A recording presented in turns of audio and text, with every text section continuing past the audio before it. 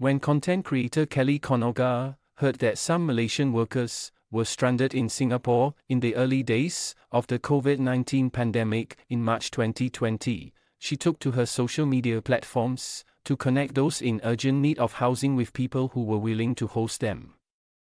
Although the process was tedious, the 34-year-old said she carried out her role as an informal real estate agent for about a month, and she received hundreds of requests for help.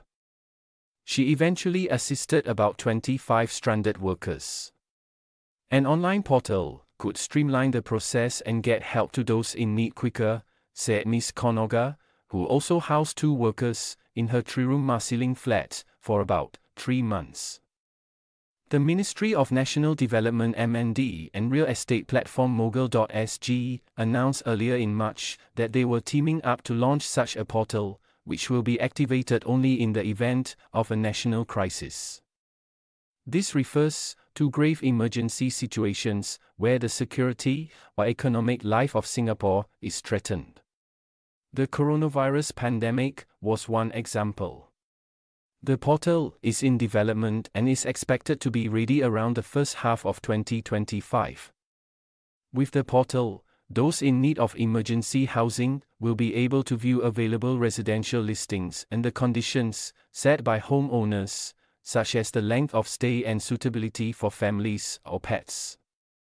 There is potential for the site to be launched within a day or 2 of an MND activation notice, Mogul.sg, Managing Director Simon Yayo told the Straits Times. Outdoor instructor Ruby Tan, 36, who hosted 2 Malaysian workers for about 2 months in 2020, said the portal would make it easier to match people willing to host with those in need.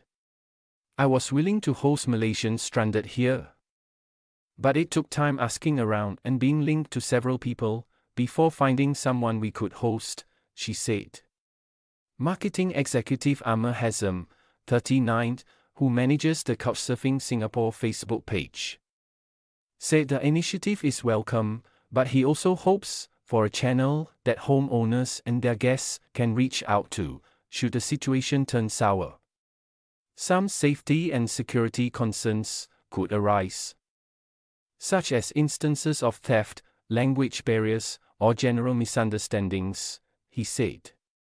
Also, if the crisis is a pandemic, where isolation is required, shared spaces may not be the best option. Under the pact with MND, Mogul.sg will ensure that processes to verify the eligibility of users and a robust legal framework are in place to protect users. The ministry said details about eligibility for emergency housing will be made known to affected individuals during a national crisis.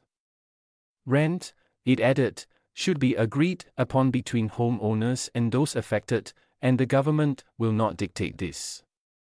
Mr. Amar said informal arrangements, such as couchsurfing, are not ideal during national crises, as they are more suitable for hospitality exchange during normal times. Ideally, those in need can be housed in shelters or hostels with basic living facilities and privacy.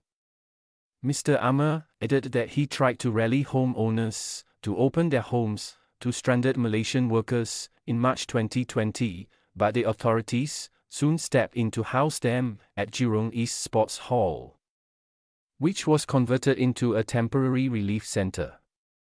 The authorities said then that a small number of Malaysian workers, including 14 found at Kranji MRT station, were taken to the center and given basic necessities, such as toiletries and sleeping bags.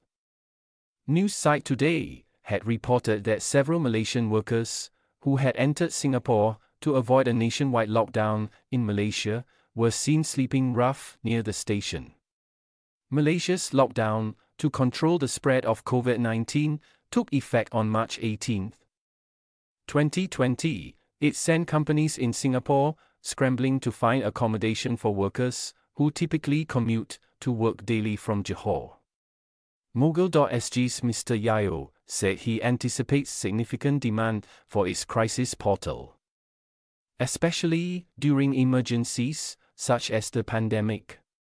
The portal fills a critical gap, he said. MND said the service will be free for homeowners and affected individuals. As part of the agreement between Mogul SG and the ministry, the firm will absorb all operational costs related to the portal. Mr. Yao said the company and MND had brainstorming sessions to determine the portal's workflow and to outline clear steps for homeowners offering their properties and people seeking emergency housing. Mogul.sg and MND will also work together to identify and address any bugs or issues to ensure that the portal operates smoothly when launched during a crisis. He added. The design of the portal is still being worked on, and Mr. Yao expects it to be ready by mid-August. Asked about plans to get homeowners on board when the portal is activated, he said the firm will publicize and promote the site to them and encourage them to take part. But he expects some challenges in reaching out to homeowners who may not understand the urgency and importance of their participation during a crisis. To tackle this, Mr. Yao said Mogul.sg plans to reach out to its existing users by email and other homeowners via social media. It could also team up with community organizations or the authorities to spread awareness. He added. MND said it has been exploring ways to increase the supply of emergency housing and strengthen the country's readiness for future crises. The ministry added that it is open to forming partnerships with other platforms. Property platform 99.co had helped to screen and match Malaysian workers to Singapore residents who were willing to offer temporary housing for free in March 2020 during the pandemic. Mr. Darius Chang, chief executive of 99 Group, which operates 99.co, said the company successfully fulfilled more than 100 requests for assistance, thanks to help from homeowners and co-living operators. He added that the firm is interested in joining hands with government agencies and other partners. Looking ahead, we stand vigilant and ready to launch similar initiatives as needed, he said.